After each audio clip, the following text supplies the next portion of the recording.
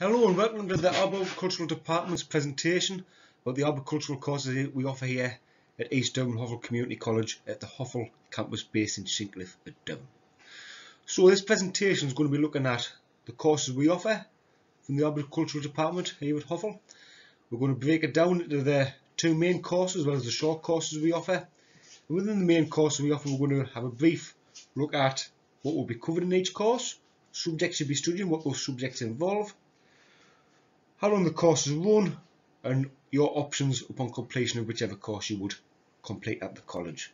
We'll have a quick look at careers, job prospects, and also what kind of wages you may be looking at in those various jobs within the agricultural industry. Throughout the presentation, there'll be somebody here who will be taking questions online and hopefully answering them to the best of their capabilities for you. Although, if you can't get hold of somebody during this presentation, please don't be scared to contact Joe Shipley, who is the Arboricultural Manager, at any point via email or telephone call. So let's make a start.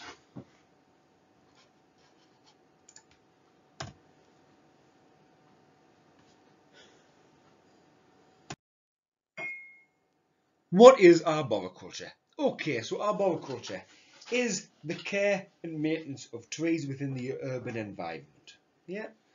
In the modern world we live in, with lots of housing and developments, we've also got a lot of vegetation within those built up areas which need maintaining. Yeah. So arboriculture is the tree care and maintenance of trees within the urban environment. This can be ensuring trees are healthy and safe. It can be working on trees or pruning them to make sure that they're growing to the best of their capabilities, or removing dead wood and the likes to make things safe for the public. It could also be the removal of trees which have become dead, dying, diseased or dangerous and could cause a health and safety issue to the surrounding area or to the public. As well as the practical elements of pruning trees, we'll look at tree planting and restocking, making sure we've always got vegetation and trees. We'll also look at, in the arboricultural area, inspections, reports and management of trees, both in the urban environment, but also we'll look at a bit of woodland management and amenity tree use.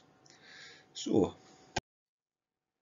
here at the college we offer three main types of courses.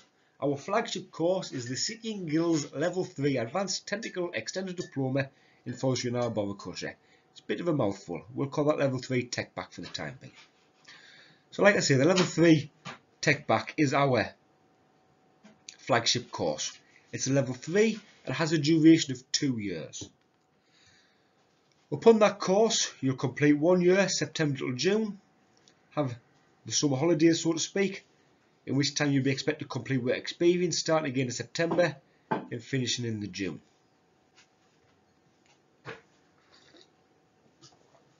Upon that course you will complete various types of practical skills and learn various theories, informations and different subject specialisms.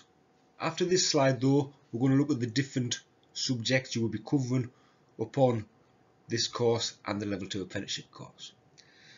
The Level 2 apprenticeship course has a duration of 18 months, but alongside coming to the college for 18 months you will be completing work with an employer. So an apprenticeship is you work full time with an employer, 1 day a week you come to college to gain your practical and your theory information required to become a qualified arborist. The Level 2 Arboricultural Apprenticeship is a very good qualification. You'll have a full-time job with the employer, a day a week at the college, but while studying at the college you will be completing your MPTC practical chainsaw tickets, or chainsaw licenses some people may call them. If you can go far enough back, some people may call them blue book units. Upon the apprenticeship, as well as learn all your theory for the different subjects we're going to cover soon, you'll complete your chainsaw maintenance and cross-cutting assessment to MPTC standard, your felling and processing small trees to MPTC standard, your tree climbing and aerial chainsaw use to MPTC standard. You'll complete your cherry picker use and chainsaw from a cherry picker use to MPTC standard. You will also gain your highways setting out cones qualification. You will gain your first aid at work plus forestry qualification. And you'll also learn about working around utility lines. So we're working near power cables. So that's our level 3 and our level 2. For both of those qualifications, you're expected to have, as an entry requirement, your maths and English to grade C or above. Yeah. With the apprenticeship, if you have an employer willing to take on an apprentice, it's handy, but we do have a list of employees at the college who may be willing to take on apprentices. It just depends whether they have a need for them at the time when you look for the qualification. We also at the college offer a various range of short courses and MPTC assessments. So MPTC is the National Proficiency Test Council run by City and Guilds. These are your chainsaw licenses, so to speak. So to use a chainsaw professionally in industry, you need your MPTC ticket for it. To fell trees professionally, you need your tree felling. It goes for the climbing, the aerial cutting, everything you do practically within the arboricultural or the forestry industry, you require an MPTC assessment for to say that you are competent in completing those practical tasks which you are undertaking.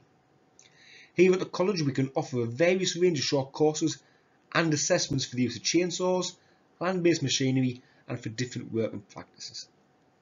So all of the chainsaw and tree climbing units we can offer and assess here. Any tractor, telehandler, implements we can train and assess you on. And also working practices such as fencing, estate skills, tree identification, tree hazards assessment can be trained and assessed.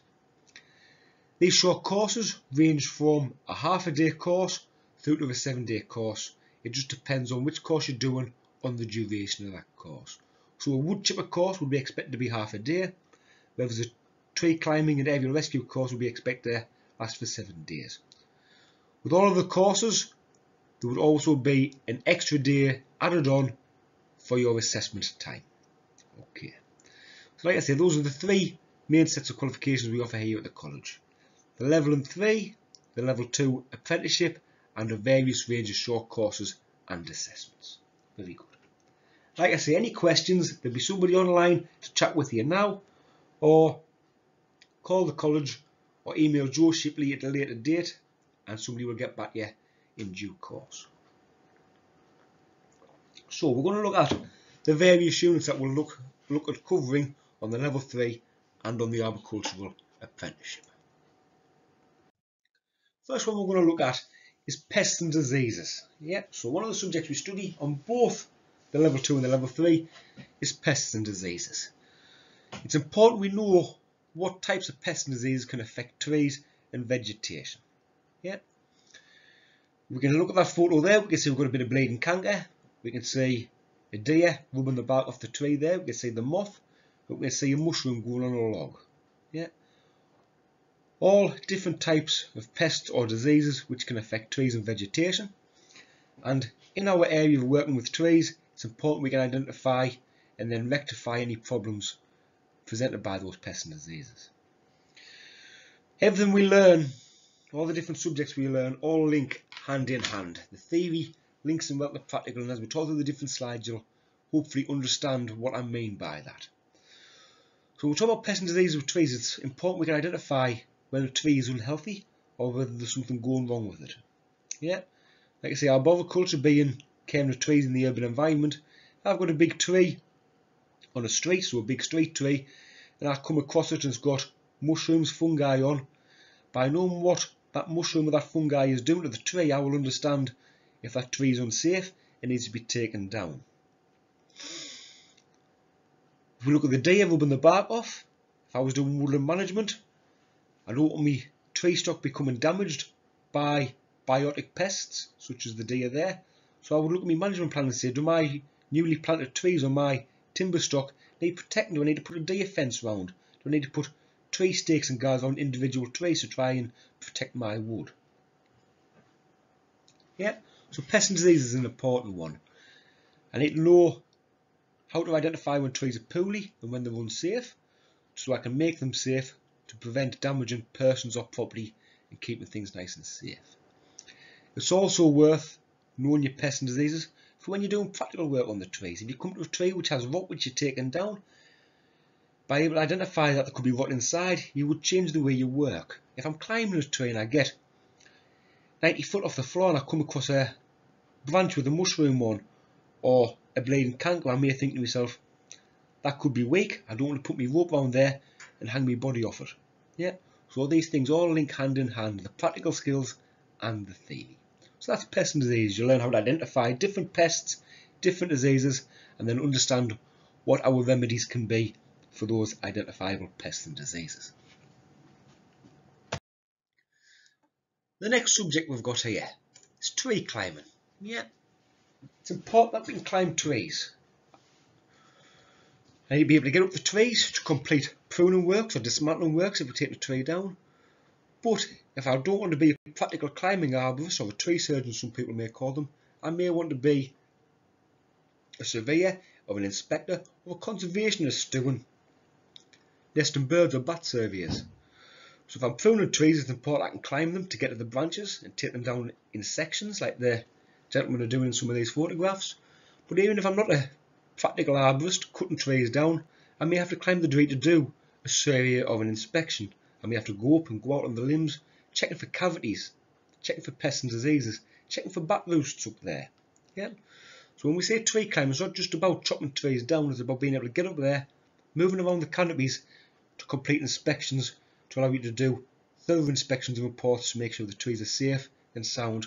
Or like I say, down the conservation route, you may be looking to identify wildlife, yeah, or habitats present. Within the tree climb, you'll learn how to climb trees, how to walk out on the branches like the gentleman is doing in the bottom right hand picture. You'll learn how to complete aerial rescue, so if there's a climber stuck in the tree, you'll be able to go up and get them down safely. You'll also learn how to use chainsaws and pruning saws in the tree. You'll learn how to take branches off safely, using chainsaws and handsaws, and how to prune the tree correctly so that they've got the best chance of sealing the cuts over to maintain their health and well-being. When you move into the second year of the course, you'll learn how to use rigging equipment and using ropes and pulleys to bring trees down in sections, because you can't just cut lumps off willy-nilly when they're over a greenhouse or a conservatory. So we'll show you how to work safely and efficiently so you can use all of the equipment available to us to bring trees down bit by bit. But like I say, with the tree climbing, it's not just about practical tree dismantling all the time. It could have the conservation or the inspection idea behind it as well, where you're wanting to climb the trees to complete thorough inspections, either for habitats or for health and safety reasons. The next slide we've got tree identification. Yeah, so it's important that I can identify trees, both by the common name and by the scientific name. Yeah, scientific names never change because they're Latin. Common names can change depending on where you are in the country or in the world, because trees are going to be more prevalent, certain types of trees will be more prevalent in different areas. So something like a common ash or a common oak, the actual species will be different depending on where you are in the country, because different types will grow better in different climates. It's important as a tree surgeon or an arborist that I can identify the trees. No good going to work and saying, take that holly down, and you go and you cut an oak tree down. It doesn't look very professional, does it? But also, if I'm a surveyor, a reporter, an inspector, it's important that I can identify trees specifically. And also, by knowing what trees are, I'll learn about the timber characteristics. I'll learn how they grow. I'll learn which soil they're best suited for. So if I'm climbing, I'll know how the timber's going to react. If I've got a job of replanting trees, I'll know which trees to choose for the site I'm working on. I don't want to put a tree which is going to fail on the soil type on that site. I'd want to do my soil tests through my science and work out which species are going to grow better on my planting site. So it's important that we learn how to identify trees and also the characteristics behind those trees. How big are they going to get? Is it suitable putting a eucalyptus in a 10 by 10 back garden in a new build? Not really, because that tree is going to get huge in 20 years time. Whereas a sorbus, which is going to get about 15-20 foot maximum over an 80-year span, will be a much better choice. And this is what we learn in the tree identification subject.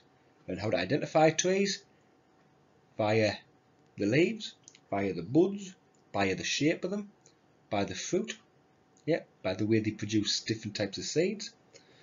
We'll also learn the characteristics behind them what they like to grow in, heights, sizes, girths, and where they're prevalent to. So it's important I can identify trees and the different characteristics each tree have.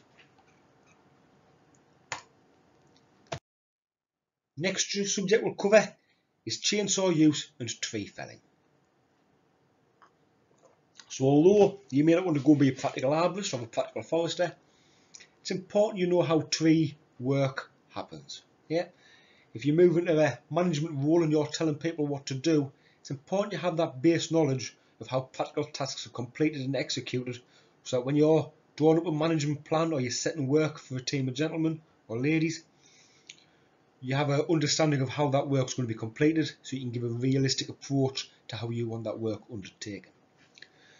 With the tree felling and the chainsaw use, we'll show you how to maintain chainsaws, how to maintain the power units, air filter, spark plug, vehicle starter, clutches, needle bearings, chain brakes. We'll show you how to maintain your chains, sharpen them, doing your depth gauges, identifying different types of chains, different pitches, different gauges. We'll show you how to maintain your guide bars. Are they straight? Are they bent? Do they have burrs? Do they need cleaning out? And then we'll take you out and show you how to use those saws safely. We'll take you through the different PPE you need, we'll take you through risk assessment, we'll take you through safe working practices. Once we've got you competent in using the chainsaw on the ground to cut logs, and you're happy with the chain brake and the safety features on the saw, we'll go off into the woods. We're currently working at Beamish Museum on a large tree felling site there with our first year level 3 arboricultural students. We've been there for 5 days, and we'll be there for another 5 days, giving them block weeks, getting their skills built up, ready for their tests. In the tree felling unit, you'll learn how to identify trees and then identify the way that tree is grown. Is it grown straight? Is the tree leaning in one direction? Is the canopy growing in one direction, making the tree have different weight? And by looking at those characteristics, we can then change the types of felling cut we use to get trees down safely in the direction we want to go. So tree felling is an important one, even if you're not going to be a practical arborist or forester, because it's important to have the understanding and the knowledge of how tree work is completed. Because if you're going to, like I say, be a manager or charge hand or create management plans for woodland, it's important you understand how the work is going to be completed to realistically put plans into place.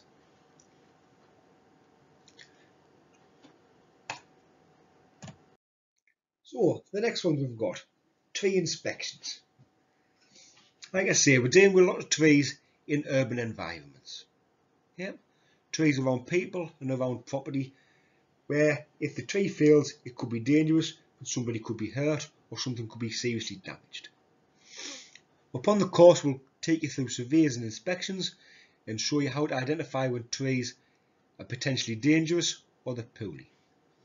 So with your tree inspections, before you do the tree inspections module, you'll already have an understanding of the pests and diseases and the things which can affect trees. So what I'm saying about the different units working hand in hand with each other. So pest and disease and tree identification go hand in hand straight away, because some pests and diseases only affect certain types of trees. When we're climbing and when we're felling, if I'm doing my VTA, my visual tree assessment, and I come across a pocket of rot of a mushroom on the tree, by knowing that pests or diseases are, I can then maybe change the way I'm working or the cuts I'm using in order to complete the tree work safely and hopefully not have any accidents. So by having the knowledge of your pest and disease and your tree identification, when it comes to the tree inspections, when we're doing various types of decay detection or visual inspections of trees, we can be looking for different signs and symptoms of pests and diseases. If we look at this photo, the different photos we've got here, if we start at the top left, we've got the students there completing a Picus sonograph test. If you look at the tree, you can see there's a blue band running on the tree with little grey boxes on. Those boxes send a sound wave through the timber and is picked up on the other side of the tree. What that does is then it sends a signal to the computer, and on the computer will give you a picture of the inside of that tree, so to speak. So it'll give you the circle and it'll show you different areas of the tree in different colours depending on how strong the timber is. So the more resistance there is in the timber, the stronger timber will show up a certain colour. If there's a void or a cavity or weak wood, it'll show up a different colour.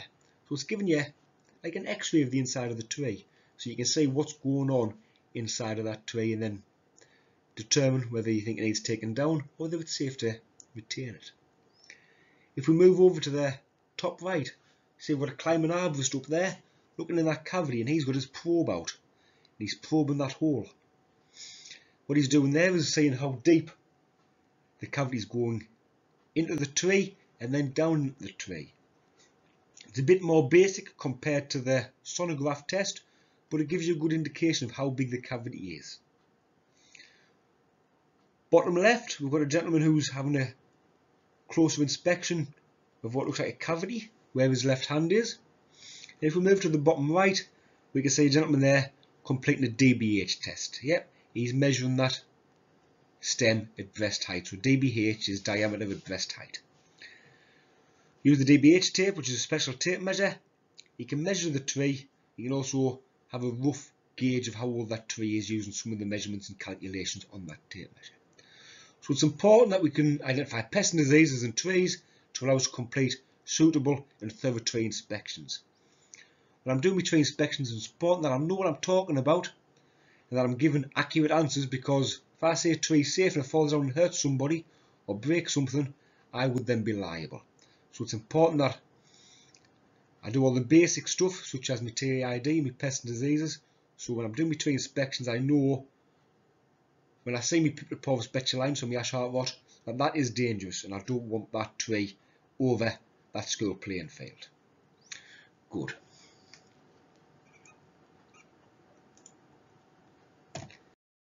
Next one we've got woodland management. Okay, we've got a lot of pictures there of trees being felled.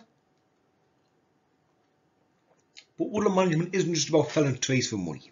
Yeah, woodland management is about maintaining trees and woodlands so the woodlands grow to the best of their capabilities. Yeah, some woodlands need managing, some don't. Yeah, if we look at the two top pictures, we've got commercial forestry plots. Yeah, them trees are being planted to be harvested. Yeah, so it's important we know how to manage woodlands of different types for different reasons. If I've got an ancient woodland, my management practical is going to be minimal. Yeah, when I've got a forestry crop, as in the top two pictures, my practical management is going to be quite robust. I'm going to be doing first thins, second thins, clear fells, restocking. Yeah, when I'm talking about amenity woodlands, I may just be going in and taking dead, dying, diseased trees out which are over footpaths. Yeah, I may be removing dead trees in certain areas which could be dangerous. I could be killing some trees off in other areas, so I've got habitats of standing dead wood as well as having areas of dead wood on the floor. So woodland management is a very broad and interesting subject. You'll learn how to identify what woodlands are, because there's a wide variety of different types of woodland, and you'll learn what type of management practices you complete for different types of woodland. So like I say, your forestry commercial crops are going to be managed completely different to your semi-natural, your natural, your ancient woodlands.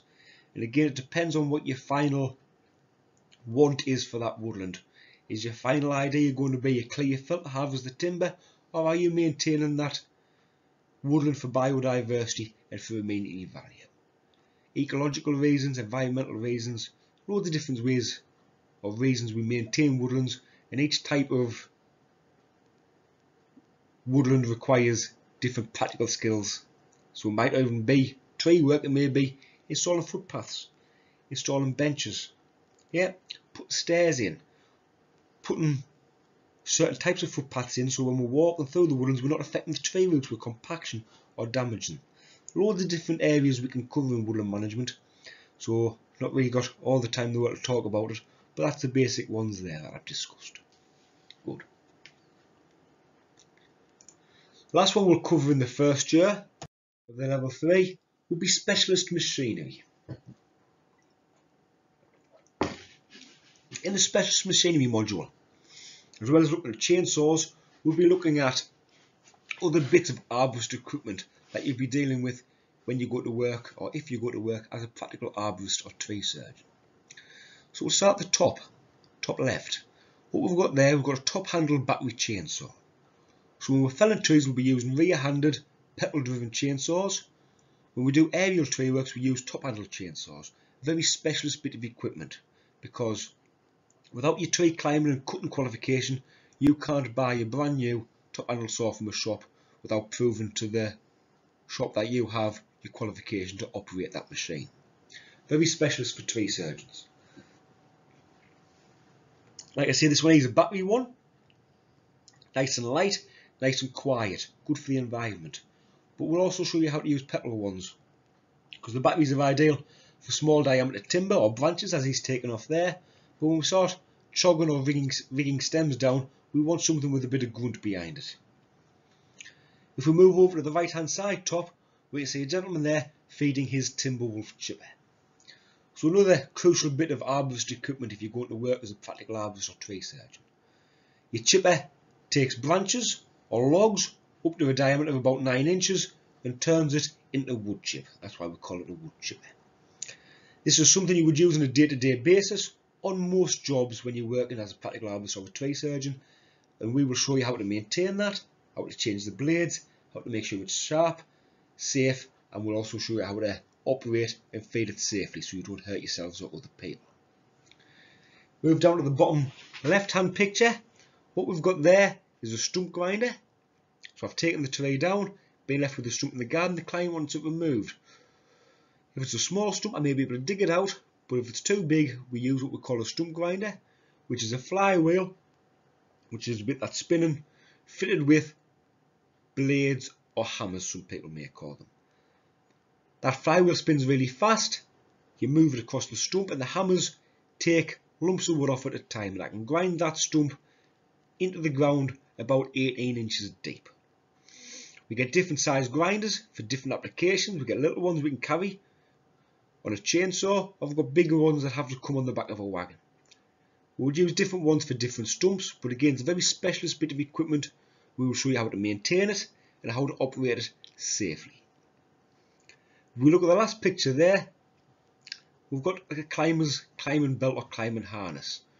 The stuff on there can be classed as specialist equipment, not really specialist machinery, but specialist equipment. We will show you a wide variety of different types of utensils that we can get to help and assist us in our tree climbing and dismantling operations. But we'll talk about that later on. So how is the course marked?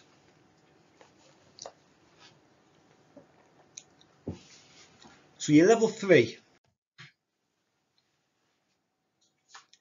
Your level 3 course is marked by a couple of different ways. Upon the course, you will have to complete a written exam. Okay? The written exam concentrates upon 4 core units. So your core units for the first year would be tree identification, chainsaw use and tree felling, tree science, and pests and diseases. They're the 4 core units for the first year. Your written exam tends to be 12 questions and needs completing under exam conditions. As well as the written exam, you complete what you call a synoptic assessment. Your synoptic assessment is a large piece of coursework. Yeah? So it's one big bit of coursework which incorporates elements of those 4 core units which I mentioned. Tree ID, chainsaw use and tree felling, science, to pests and diseases. So you get a written exam and you get a large piece of coursework which we call the synoptic assessment. As well as your large piece of coursework and your written exam, you will be completing practical assessments and observations.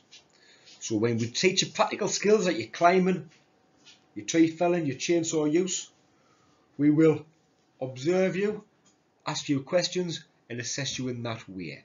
So you'll be completing actual practical assessments while we watch you and ask you questions. And for the other units which aren't your core units, you will be given assignments and written tasks to complete for us to mark and feed back to you so we can see how you are progressing throughout those units. So like I say, you've got the 4 core units to which you will complete a written exam, you will complete a large synoptic assignment of assessment. For your practical skills, you will have a practical observation and oral questioning. And then for the optional units, which aren't the 4 core units, you will be completing assignments and written tasks in each of those units. You have to complete all of those units and all of those assessments in order to pass the first year, in order to get onto the second year. At the end of the second year, your units will change to different units, but the marking and the exams will be the same. In the second year, you will be given a written exam, you will be given a synoptic assessment, you will be given practical assessments and oral questioning, and also assignments and written tasks for the second year optional units. Okay, good. So careers, what careers can your level 3 in arboriculture lead to? I'm going to name a couple here, but in reality your level 3 can lead to a wide variety of different careers or job types. Yeah, depending on which subject you specialise in or which subject you enjoy when you're studying, that can lead you down different career paths. Yeah. A lot of people think I'm going to be an arborist, that means I'm going to be a tree, I'm going to cut trees and take trees down all day. It doesn't. Yeah. Like I say, I'll talk about a couple of different ones here, which are some of the main ones people expect, but at the end of this little section, I'll diversify a bit more into the different types of careers it can lead into. So as a tree surgeon, starting out, we've got the salary there, 17 to 24 grand. Depending on what kind of tree surgeon you are, how good you are, your wage is going to be starting from 16 grand up to about 35, depending on where you are in the country. Yeah. Around the northeast, you're looking 16 to 20 grand. You get with the power line company, you're looking 24 to 26. Moving to management, you're looking 30 plus. If you go down south, basic grounds and wages is £120 a day, so you're looking like 24 grand a year for groundsman down in London. As a tree surgeon, you'll be doing what you expect. Climbing trees, taking branches off, reducing them, lifting them, pruning them, taking them down, felling them, replanting them, chipping brush, trimming hedges, topping hedges, grinding stumps out, digging stumps out. Yeah, good career. Heavy on the body after a while, but it is a good career, very enjoyable. Yeah, you're outside, you're doing practical stuff, it's fun.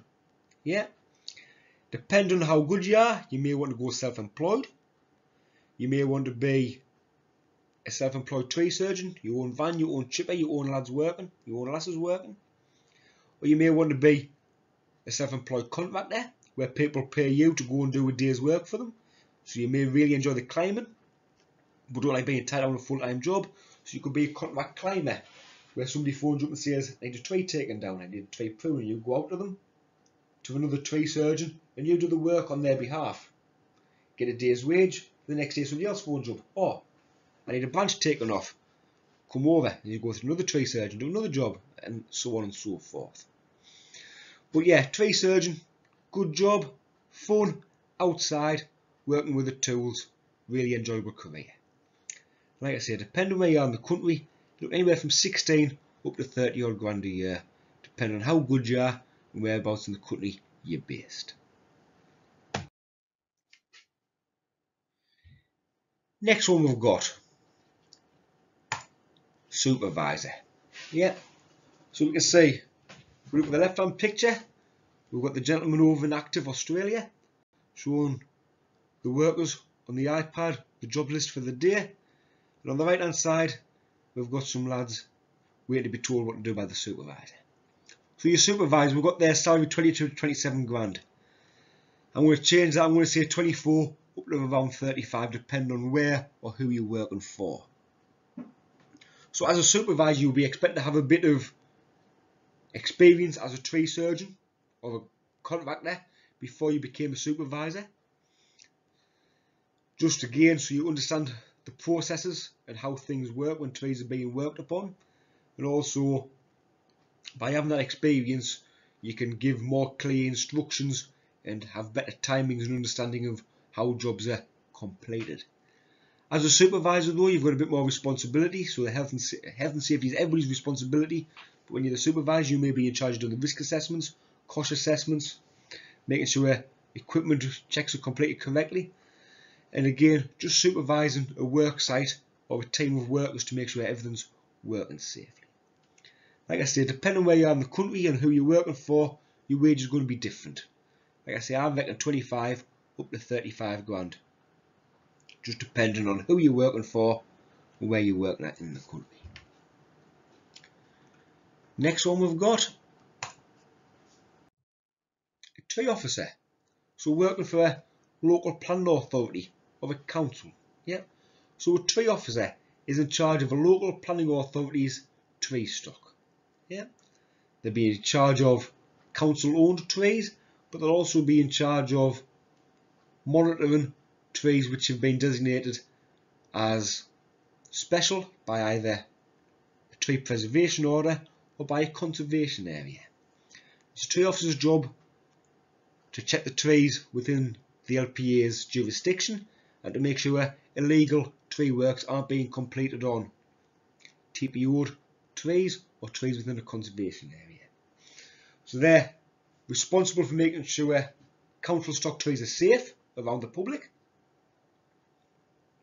and around buildings, but they're also responsible for the health and well-being of trees which are classed as being special to an area. Tree officer, depending where you are, we've got 25 to 32 there. That's probably prevalent for the northeast of England, but if I was a tree officer down in a London borough, I'd be looking more like 35 to 40, maybe £50,000 a year to push. As a tree officer, you'd be expected to have a bit of experience with the practical skills involved in tree work, as well as a good understanding of pests, diseases, tree inspections, surveying and reports, as well as a good understanding of the Town and Country Planning Act. Yeah. It's not really a practical job, it's a very theory-based job, but it entails a lot of responsibility. Because if a tree falls down, owned by the council, and hurts somebody or damages something, you may have been the person responsible for doing the survey of inspection of that tree. Good. What's the next one? So consultant. Consultant might even break that down to surveyor or tree inspector. So as a consultant, you consult people on the health of the well-being of their trees. You may be completing inspections or surveys of trees, and there's different reasons we carry out surveys and inspections of trees. One could be to see how healthy the trees are, make sure they're going to be safe, not going to fall over and hurt anybody, there's bits not going to fall off and hurt people or hurt property. You could be looking for specific pests and diseases moving up through the country to see the spread of the disease, such as phytophthora. You could be working for a council, such as a tree officer, and having to go around and inspect and make sure trees are safe. As a consultant, we've got 28 to 40 grand. Yeah, 28 probably starting about right, but again, depending on where you're at or whether you're working for a company or you're self-employed, that could be moving up to £50,000–60,000 a year, depending on who you work for, where you're working, and whether you're self-employed or not. Consultancy in inspecting trees is a very responsible job because you're going to write down on paper whether that tree is safe or whether that tree is dangerous. And again, if you say a tree is safe and then it falls down the next day and hurts somebody, that's going to come back on you. So being a consultant of an inspector is a very responsible and integral job. Yeah, that's why the wage is there with that, because you've got a lot of responsibility on your shoulders. We'll show you how to complete inspections and reports and surveys at the course, but if you were going to move into the consultancy side of things, you would probably want to progress your level 3 up to a level 4, 5 or 6. You wouldn't just stay at level 3, you'd move up the ranks, so to speak, and go to university to learn more in-depth pests and diseases information. Next job we've got could be a forest ranger, working for the likes of the Forestry Commission, a Wildlife Trust, Natural England. Yeah. And what a forest ranger does, they'll do lots of different types of jobs within a woodland setting or an environmental setting. Yeah. So your rangers will do things like bits and bobs of tree felling, estate skills such as putting fences in, doing footpaths. You may be in charge of working or managing volunteers to do estate skills round a site. You may be responsible for doing bits and bobs of surveying work to make sure footpaths are clear and make sure there's no trees need to come down around public areas. A nice job of forest ranger in the woodlands, doing bits and bobs of practical tasks as well as working with the public and working with volunteers. We've got their salary is 16 grand to 24 grand, which I think's about right. Yeah, nice job. Bit of variety in the forest ranger job. You're not just going out and doing the same thing day in, day out. As a forest craft person or a forest ranger, you'll be responsible for different things, and each day, each week, each month, you'll have a different task to complete. Nice job. Last slide here, we've got Australia, question mark. A lot of our learners over the past 10 years, when they've completed the level 3, have gone to Australia to complete work experience or just to work full time over there. Yeah. Australia's crying out for tree surgeons, practical tree surgeons. Yeah. With your level 3 from the college as well as a couple of MPTC tickets, you will be more than qualified to go and work in Australia, either working on the ground, tidying up for a climber, or climbing trees, doing pruning and dismantling works. In Australia, your basic starting wage is going to be about 50 to 60,000 Australian dollars a year. Yeah. And it's good experience. Even if you didn't want to go and work there full time, if you went and did 3 months work over there, it looks fantastic on a CV when you come back to England to carry on with your career. Like I say, over the past 10 years, we must have sent about 15 to 18 people over there, some of which have gone and done a couple of months and came back, some have done a couple of years and came back. Quite a lot of them though have emigrated over there and are now classed as Australian citizens because they've gone for the citizenship, and they really enjoy it. Because of this, I have good links with some big tree companies such as Active Tree Services in Australia. One of the first students that went over from here at Hoffel College is now one of the managers there. So he's always on the lookout for up and coming arborists to go over and do a bit of experience over there. Gage comes over quite often. It comes out to the college to give a presentation and talk to the learners about what you could expect from going over to Australia, and likes to take names and numbers or contacts to try and get people over there to get a bit of experience and to help people out. So Australia is an option. Yeah. As well as Australia though, you could go anywhere in the world with our level 3 and MPTC qualifications. That could be over to Europe, not at the minute with the coronavirus, but one day you could go over to Europe, work on the continent. Germany are always looking for British tree surgeons. Canada, America are always looking for British tree surgeons, because our level 3s and our MPTC tickets are held in such high regard. People want British arborists because they know that our training and our assessment is robust, and that the people who's got those MPTC tickets are competent, or else they wouldn't have them. The thing with the MPTC assessments are, we can train you, but when you become assessed, when you're ready for assessment, the assessment is completed by a third party assessor. So just like your driving test, you'll be trained by a trainer, and when it comes to your assessment, somebody you don't know will complete the assessment. This is to ensure that the qualifications are worthwhile. Yeah. By having a third party contractor or a third party assessor come in who doesn't know you, will watch you go through your skills, and then he'll be able to make the judgment of whether you are competent or not. And this is why the MPTC qualifications are held in such high regard, because they're independently assessed. Good. So why study at the Hoffel campus? So we are at the centre of tree care in the northeast. All of our graduates, all of our learners leave to take up roles within the industry or progress on to higher education.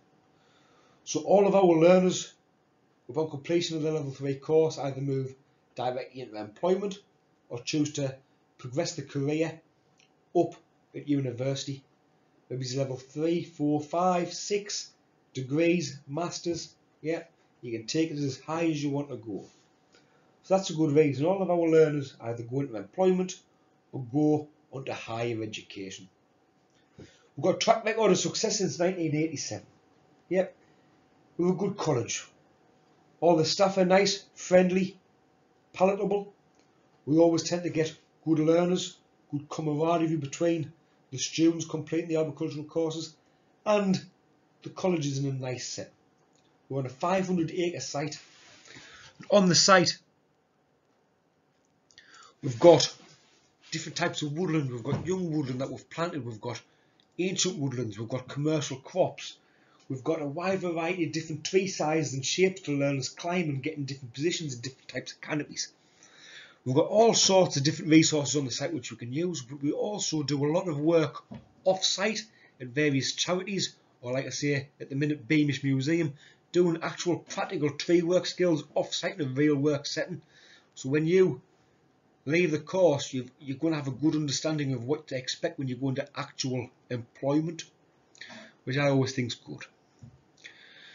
So, next slide, MBTC training and assessment. I've just kind of spoke about when I was on about the Australia slide. So the MBTC qualifications, they're your chainsaw licenses, they're like your licenses to practice. As I mentioned earlier on the presentation, all of our different practical skills and practical machinery have their own specific MPTC qualification, which we will train you in. Yeah? Upon your level 3 course, we will train you up to MPT standard and above MPTC standard. When you're up to standard, you're able to go for the assessment. You're able to get your MPTC qualification. These aren't included as part of the level 3 course, so we will train you to that standard and above, but when it comes to the assessment, like I say, you need a third-party assessor. You need a third-party person to complete the assessment. To have this done, you will have to pay for an assessor to come to the college and assess you in the various different skills. The various skills, the various tickets we'll call them, have different prices, but that isn't included as part of the course. That is something you have to pay for separately. We will train you up to and above the MPTC standard to pass an assessment, but if you want to complete your assessments, you have to pay to have an assessor come out and assess you in those specific qualifications. But they're worthwhile because these are the qualifications which run alongside nicely with your level 3 to help you gain employment within the industry. But we'll talk about that when you come in for an interview properly. We also offer free bus service, courtesy of Aviva. So if you live on an Aviva bus route, you will get a college card which acts as a bus pass so you can come to and from college free of charge. If you don't live on an Aviva bus route, we will help you with your transport costs, whether you have to get a train or another type of bus service, or even if you have to drive because you're not on an Aviva bus route. We think people should be able to get to college without costing them money. Yeah. So if you live on an Aviva bus route, free bus pass to and from college. If you don't live on an Aviva bus route, we will give you some kind of support to help you get to and from college to complete your course. What we've got here is the contact details for myself, Chris Wheatley, who's been your presenter this evening. So my email address is christopher.wheatley@eastdurham.ac.uk, and I'm an arboricultural lecturer here. I work in the practical skills department and I would take you through all of your practical arboricultural skills. Above my name there we have Joe Shipley. Joe Shipley is the arboricultural course manager. Joe's email address is joseph.shipley@eastdurham.ac.uk. If you have any questions or any queries, please feel free to email either myself or Joe Shipley and we will strive to get back to you as soon as possible. Like I say, hopefully there'll be somebody available throughout this presentation and for another hour or so yet online to answer any questions which you may have. But if you think of any questions later, don't be scared to drop us an email and we'll help you out as best we can. So that's Joe Shipley, the arboricultural course manager, and myself, Chris Wheatley, just a normal lecturer in arboriculture. So that's the end of our presentation. Question and answer time. Like I say, we'll be here for an hour yet, so if anybody has any questions, please feel free to ask away and we'll get back to you as best we can. Again, if you feel at a later date you've got questions or more information you want, drop us an email. Yeah, drop us an email, phone the college, get to reception, ask for Chris Wheatley or Joe Shipley, and we'll get you the answers which you're looking for. I hope you've enjoyed the presentation and that there's been some good information in there for you. But if you've got any questions or any queries, please just get in touch. Thank you very much.